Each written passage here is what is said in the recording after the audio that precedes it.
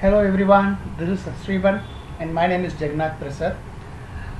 I'll be presenting a video today and this is about 7 practices of success. Success, in my opinion, is never a specific term. It's not an individual success. Anyone who believes and who is determined in achieving this success can do it with a lot of determination and a lot of compassion. So 7 practices what I feel are the best in my opinion. Of course, this 7 practices, if done regularly and if you habituated regularly to these kind of practices, I believe success is never eluding, and these practices is what I would be discussing in this video today. There are 7 practices and each one of them will be emphasized and enunciated with examples to prove as to why success is never a specific term but a generic term, and we'll see how it can be done. There are effective practices. These practices are something which have created the world for itself. I've come across a lot of examples from my experience where I have seen people. You might ask me, why are you not successful then if you are not practicing it? It's all about determination. It's all about time. It's about management of your time. And I believe that success is never eluding. And as far as I'm concerned, I'm successful since I'm able to speak about success. I'm able to talk about success. I have achieved success. I have seen success in my life. And success is something where you believe that what you wanted to achieve and what you desire to do, you have done that. And you have been able to achieve what you desire. That is success. Success is your desire. Success is your dream. You reach your dream. You reach the pinnacle of your dreams. Success is never eluding. So the 7 items that we will be looking, the 7 practices that we are looking for is being proactive, being an extrovert, managing your time efficiently and effectively, and being assertive in what you want to say. This emotional intelligence, being assertive is emotional intelligence, which we will be looking at. Confluence, getting together, people getting together, motivating others, inspiring. It's just not motivation, it's beyond that, it's inspiration. And then avoid cynicism, negative thoughts. People around you can spread negative, imbibe negative thoughts in you that can be avoided. So avoid cynicism and take forward the objectives. This is what we will be looking for in this video presentation today. First one is proactive. What do you mean by proactive? The ability to lead even before somebody is tasking you to do a task. The ability to take the opportunity, grasp the opportunity. Seldom do we come across people providing us the opportunities, but if you can take the opportunity, if somebody is looking for some individual task to be assigned to someone, you show them the qualities of your leadership. You show the people around you that you are capable of doing something. I have taken the example of Abdul Kalam here because Abdul Kalam was working in the DRDO when he was drafted into the ISRO, and the mission that he was taking up, the missile, the launch of satellite, he was selected from among a group of people where you had great luminaries like Ved Prakash, and you had Satish Dhawan, so many people, and still Abdul Kalam was a choice. And this is the reason why Abdul Kalam was proactive, was able to take the leadership qualities. So successful people never wait for opportunities. Please understand this, they create opportunities. Opportunities has to be created by you. You need to tell the people around you that you have the competency, you have the worth, and you have the talent. So take a lead in doing something which people hesitate to do. A lot of people do not have that kind of confidence, that do not infuse, that do not portray the confidence. If you can portray the confidence and if you can take the lead, boss, I am here to take it up. I am the person who can do it. Put forward your thoughts, put forward your ideas. For example, when Colgate was down in sales, there was a graduate from IIM Ahmedabad who had given up a great idea of extending the nozzle size. This extending of nozzle size had increased the sales of Colgate. This is taking the lead, taking the initiative, being proactive. So fortune favors the brave. Be the first to say, yes, I can do that. Do it with confidence and achieve that success. Extrovert. What do you mean by extrovert? A loquacious person, a person who can mingle with people, garrulous. These are all synonyms of being an extrovert. But they are very simple. You know, there's a saying in English which says, there are some people who make others happy wherever they go. You see, some people come to some gatherings and you will find their company to be enjoyable. So they are the people whom you look forward to. Be such a kind of a person that when you go to a particular occasion, a gathering, people welcome you. People will believe that you have the strengths, you have the capabilities to entertain them. It's not just entertaining, it's about spreading goodness around you. and spreading that warmth around, being gentle, and at the same time being very clear with what you want to say. Extrovert. You know, Rockefeller has this uncanny charm. The reason why I thought Rockefeller is the right choice here is Rockefeller remembers the names of all the employees of his organization. He was such a kind of a person who was addressing an employee by the name. Please remember, I have seen this from experience, if you can address your employees or if you can address your friends by remembering the names, they'll be very happy to talk to you. So address your friends, address your colleagues with their names. Tell them, take them into your stride and confidence. Everything will work in your favor. Be an extrovert. Sir Ratan Tata has been like that. He's been moved into the crowds. He's never hesitated to talk to his subordinates. He's given the freedom to talk to his subordinates. And he's done all that. Every subordinate has the independence to do so. So is Warren Buffett. You know, Warren Buffett holds 365 companies. That is Hathaway Berkshire. Hathaway Berkshire is the name of the organization of Warren Buffett, and he's got 365 companies under this name, and he's been able to remember everything that goes on with the company. He's motivated the people to work together. Success comes to people who are able to gel with others, who are able to motivate and inspire others, and who treat employees in such a cordial way that the employees feel the warmth of that, and they are able to mingle and they're able to provide the success. So success depends on others' success, and if you can be successful, you can make others success. That confidence is only possible when you're an extrovert. Time management. This is very, very important. I've seen this. A lot of people believe that they can be complacent in time management, but I strongly believe time management is very, very important. Prioritize your schedules. Prioritize your schedules. All of us have 24 hours in a day. Like someone in the media was giving an interview when that person was talking about how Barack Obama or how Bill Clinton had only 24 hours, how Narendra Modi has got 24 hours in a day but still schedules his work accordingly. So why can't we do that? Any individual will have only 24 hours, not more than 24 hours. The president of the country will not have 28 hours, will only have 24 hours. So it is all our responsibility to ensure that how do we prioritize our time. We should divide and classify this 24 hours into 4 schedules, namely very important, very urgent. Take it up. Take it up as a top priority. What is very, very important? For example, I want to complete my assignment that has been given to me now. I have to do that and submit it. Let us not be complacent. Suppose the deadline is 30th of May and I'm on 23rd of May. Let's not feel that there are still 7 more days, let's do it. No, that is important. So do it immediately and keep it. If you have more pressing works, then it can be decided to a later time. But very important, very urgent, take it up immediately and put it in the first schedule to do that. And then less urgent but important, do it in the second quarter.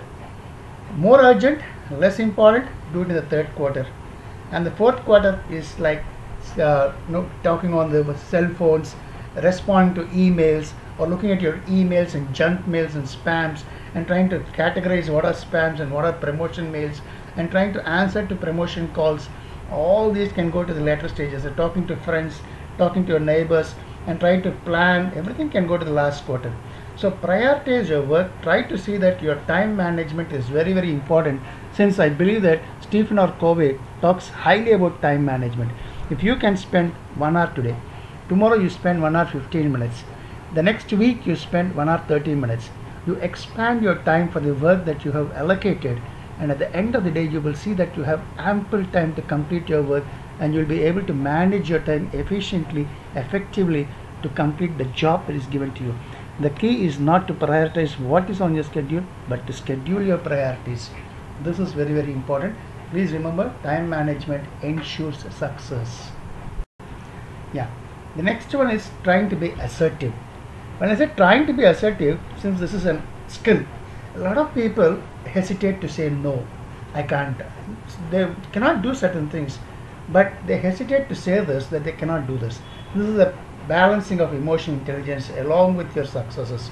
So being assertive becomes important. If I can do this, I'll confidently say yes, I can do this.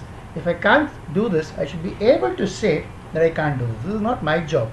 Like, if you give me $100 and if I can't do this job, there's no point in trying to portray negatively and say, I'll try doing it, I'll try doing this. This trying is something which is impossible. Don't try to do things. Either do things or don't do things. This is very, very important. Try to be very assertive in your character. Even when you go for an interview, some people ask questions, like, can you do this? Don't hesitate to say no to something which you cannot do. People appreciate in the interview panel when the candidate comes and says that he doesn't know something.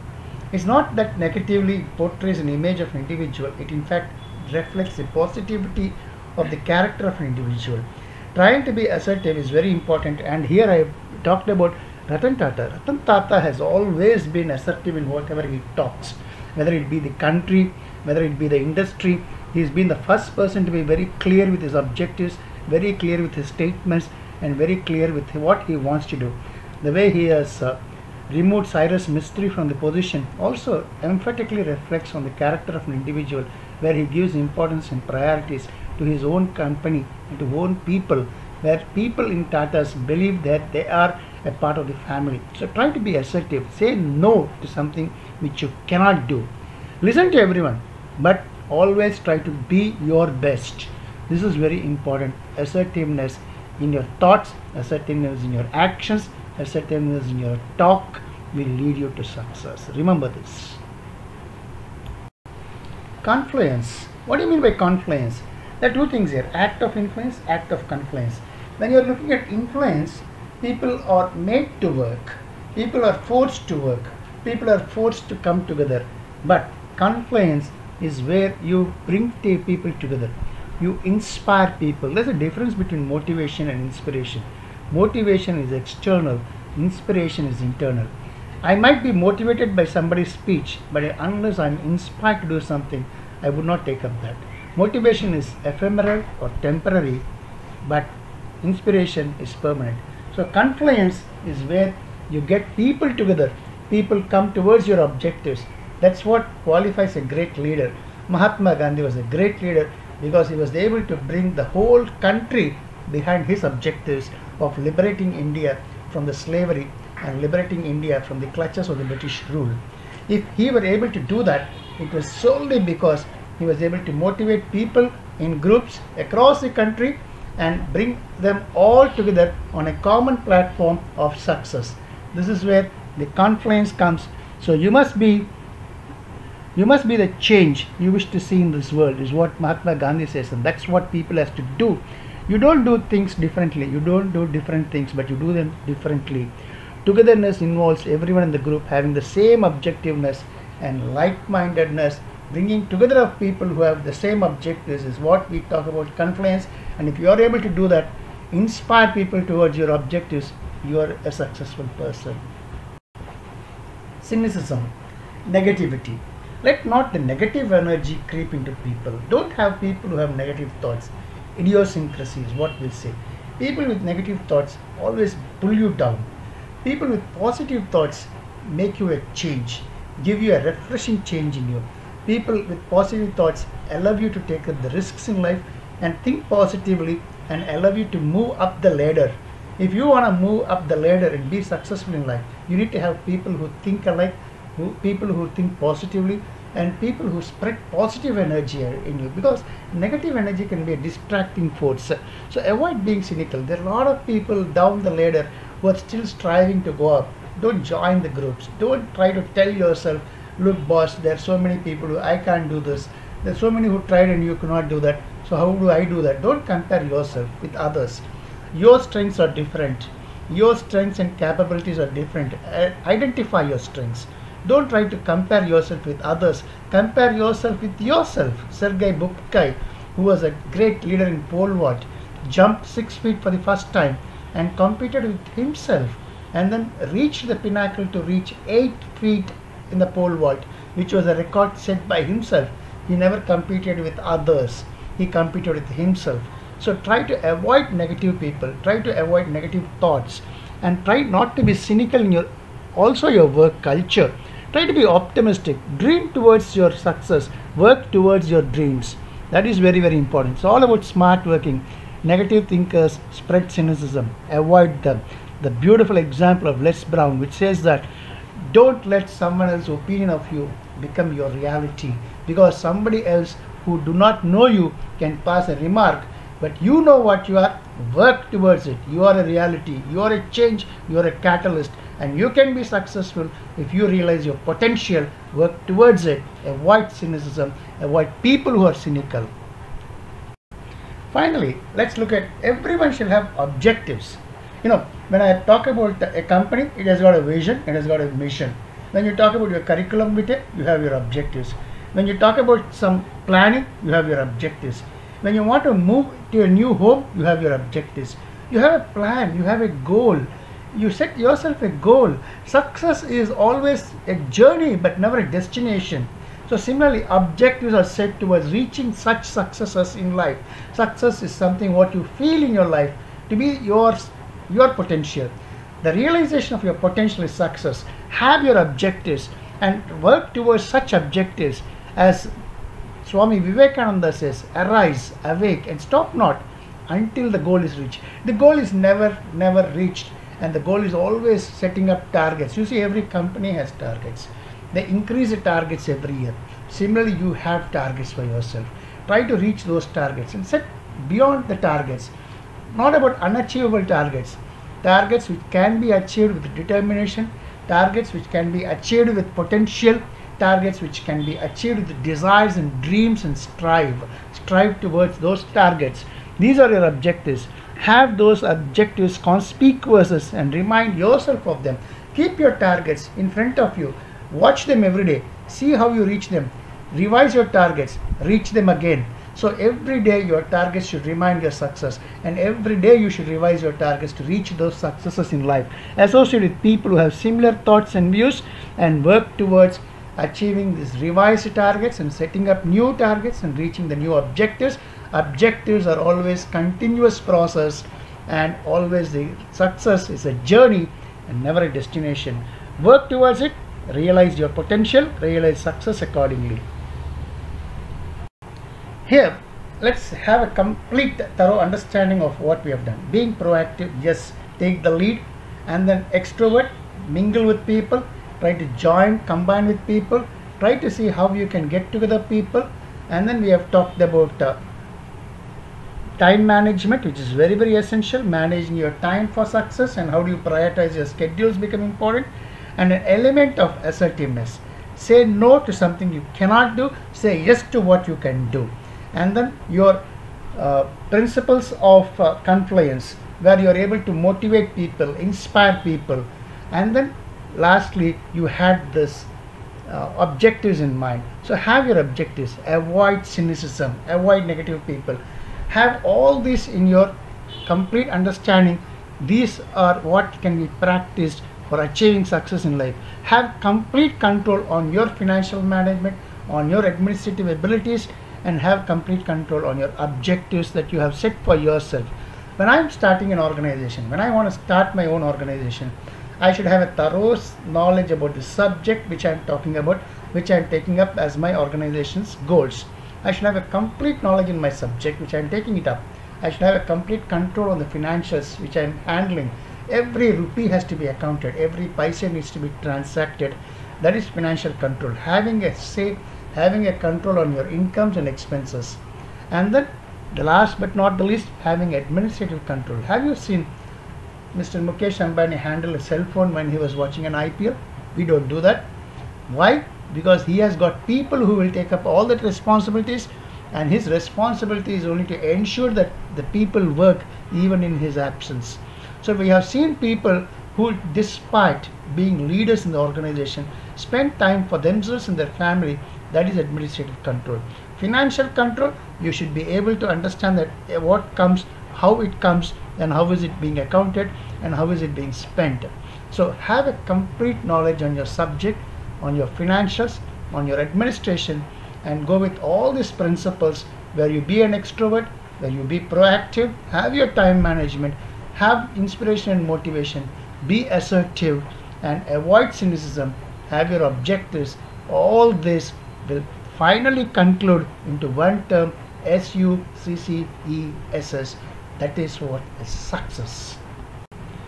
Thank you very much for watching this video. I hope you enjoy this video, and I believe it's been informative. And if I've been able to be successful in reaching to you and realizing your potential, making realize what you are, I am successful in this endeavor. and I thank you a lot for watching this. In case you like this video, I would like you and request you to share and subscribe to my channel Sri Pranava, and my mobile number is 7780277119. Thank you very much.